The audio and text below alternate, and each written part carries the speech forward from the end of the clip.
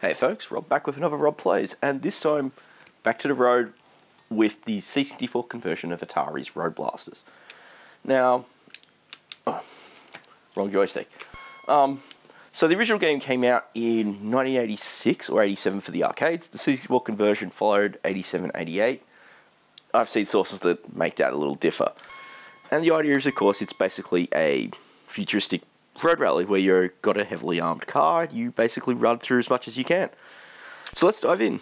Now, this version actually got handled by Amazing Products, who are best known for the conversion of Outrun, which I actually quite like. I know a lot of people don't, but I think pretty highly of it. Well, not highly, but I think decently of it. So there you are. You know, you got your car, basically race through these courses. It's sort of got that arcade stick to the lane kind of movement where you don't need to really worry about keeping, like, holding the line as you enter the corner. And I guess for what Roadblasters is about, you know, driving through these courses, blowing up cars, that's a good thing. So those orbs that we just collected are for fuel. There's also red ones. I think the difference really is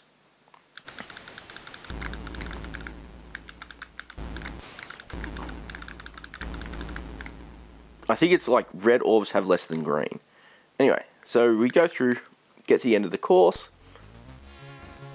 Now the big thing about how you get fuel, like an arcade, you know, you're bounded by your main and reserve tanks of fuel. And the big way you get that is, besides picking it up and making checkpoints, is also blasting these cars. Ooh. Blasting the cars gets you, more points based on your multiplier.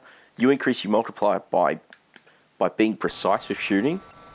And yeah, so we've just got the UZ cannon, which is a little cumbersome to use here because you have to just jam the down on your joystick instead of hitting space or something. Whereas in the arcade game it was a second fire button, which is much more convenient. Yeah. Ah, damn it. Damn mines. Alright. Some fuel.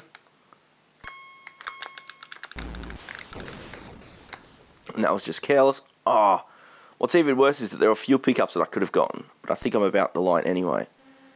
Come on, come on, come on, come on, come on. Yeah. Oh, would have been game over otherwise. Alright. Yeah. It is much tighter. Well, actually much harder to line up your shots on this version. I mean, I actually played the Lynx version quite a lot. It was one of the first games I got when I started collecting Lynx stuff. And I've had the chance to play the arcade version recently as well. And that tends to handle, like, you can sort of see on your car sprite when you're lined up. And it just seems to be a little easier to actually line those shots up. Which means on the Lynx version I can actually get a pretty high multiplier. And do better. Here it is significantly more challenging to do that. I'm not sure if it's just the controls feel a little sloppier. The sprites, the lower resolution of the 64's graphics doesn't help. But yeah, it doesn't feel right. I mean, the speed, it honestly feels a bit slower than Outrun. It's weird. I would have thought their technique would have improved. But yeah, it feels a little slower. The controls feel a little looser and not in a good way. And the lack of, say, engine noise, it really detracts. Ah, that was a nitro booster. Those blades drop. There's four things they'll drop. They'll drop the UZ cannon, which I had on armed earlier, which is a great weapon for clearing enemies away. They have the nitro booster, which is basically a speed boost. Electro shield, which basically protects you from collisions and mines and weapons fire. And then they have a cruise missile, which is supposedly able to clear out everything in your path. I've never ever actually collected one, so I don't know how well it works. And one of the things I find interesting is there's 50 stages all up on this game. I've maybe seen 10 or so, But at least on the C64, they're loaded in blocks of 10. So we're on stage 4 at the moment. So I don't know how far I'll get in this run. But I'm doing a lot better than my previous runs. So, stage 4 done. Yeah, it's an alright conversion. Truth be told, it did get slagged a lot in reviews. And I think, while it's not a great game, it may have been a little harsh. But we'll see. I don't know.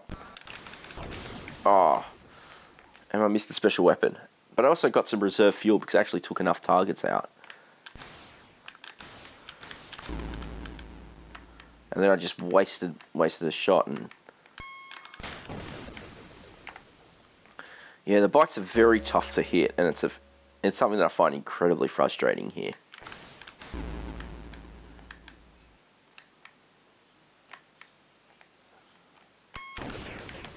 Curses.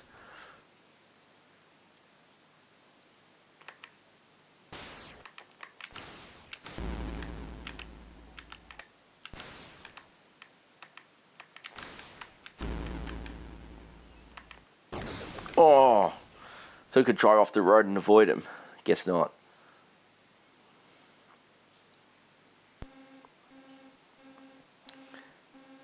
Yes, I'm sort of in two minds about this. It's not a great conversion, but it's kind of playable. Yeah, I'm not doing so good with my score here, so that's why I haven't been picking up much reserve fuel. The other thing I always find is interesting is finding watching my speak up. Yeah, use that cannon. Oh, and I just lost it again. It seems to be the story of me with this game, isn't it? Get the power up, lose it moments later. But yeah, I just...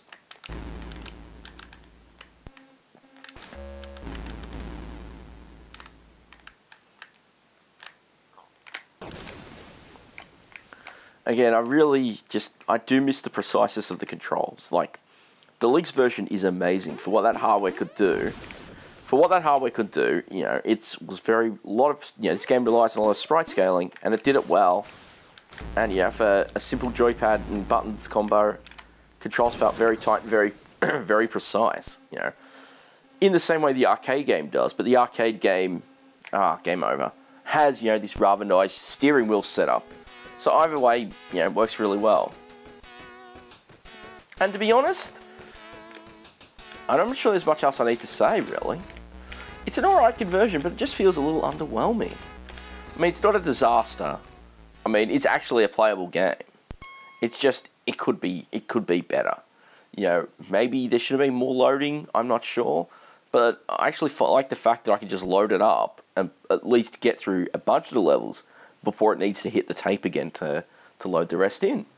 So with that, it's pretty much that. So thanks again for watching, and of course, thanks again for subscribing if you're a subscriber. If not, please do consider it. These go up weekly, and they're always, something different and unique. Thanks again for watching, and I'll catch you all next time.